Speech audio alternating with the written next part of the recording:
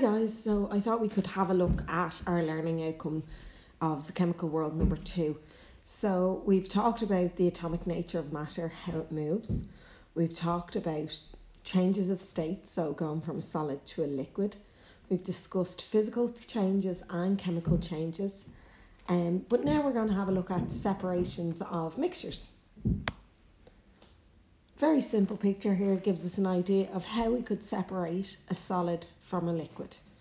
You can see we do these things in our house every single day. So our learning intention is to describe how to flute filter paper. We're going to talk about filtration, label the substances as filtrate and residue, and describe how to carry out a filtration. As you can see here, these are very simple circles of filter paper. Now, filter paper is fabulous. It's kind of like what we'd use as a coffee filter, but in science and in chemistry, the little holes between the pieces of paper are really, really tiny, so much so that you cannot see them with the naked eye. So if we were to make fluted filter paper, what we would need is a piece of filter paper, and we'll have a look at this here.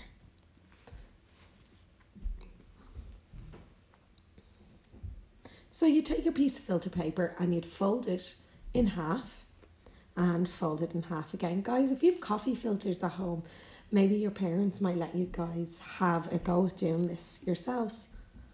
So into quarters you fold it, then you would fold it into eighths.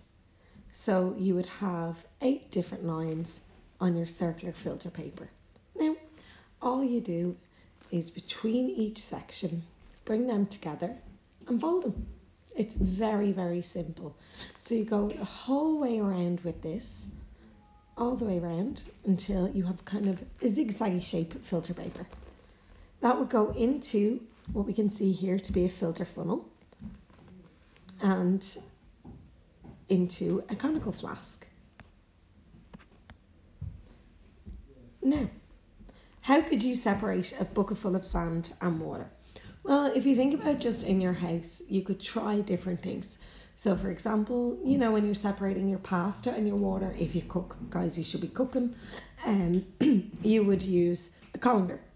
Well, in this case, we can't use a colander because the sand is quite fine and it would go through the little holes. So what we would use is filter paper. So when we separate an insoluble solid, so an insoluble solid is something that does not dissolve in a liquid, we would use a method called filtration. So as you can see here, we have muddy water and we're pouring it into a filter funnel with filter paper.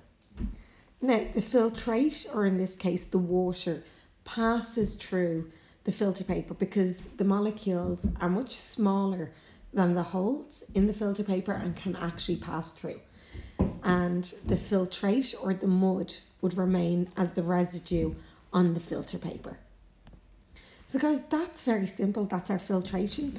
We've talked about how to flute filter paper, defining what filtration is. Remember, you need your keywords. So your residue, your solvent passing through, and your residue.